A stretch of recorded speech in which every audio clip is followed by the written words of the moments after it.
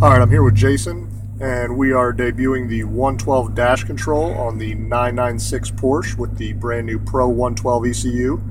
Jason, why don't you go ahead and show us some of the dash controls that the 112 enables us to use with the Porsche 996. Alright, well, first of all, we're controlling the check engine lights and all that stuff so you don't get any lights. We're also controlling the tach, coolant gauge, and some other things like that.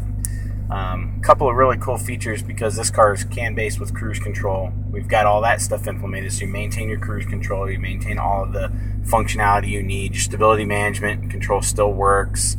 You can turn that on or off. Our traction control works with it. Those types of things all remain intact.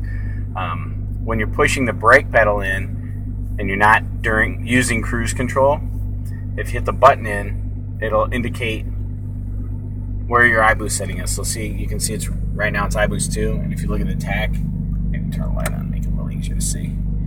So it goes to 2. So if I hold that in, it jumps to 3. And if I hold it in again, it goes to 4. Hold it in again, it goes to 5. Do it again, it starts back over. So you can change your iBoost settings through the cruise control. You don't need to go into the display settings, and you don't need a separate knob. Now, if you want to change it in your display settings or with a separate iBoost knob, that will become your base. So if you set this to 3, then you only get 4 and 5 changing it through the cruise control, and then it'll reset to 3 and keep going up. Okay, so that's how that works. All right, the other thing that you can do is you can indicate what your current RPM limiter is set to. If you see in the dash now, mine just went to 7,500. Okay, if I push the clutch in, my two-step drive off is 1800. As I give it more throttle, I can raise that RPM automatically based on throttle angle. Okay.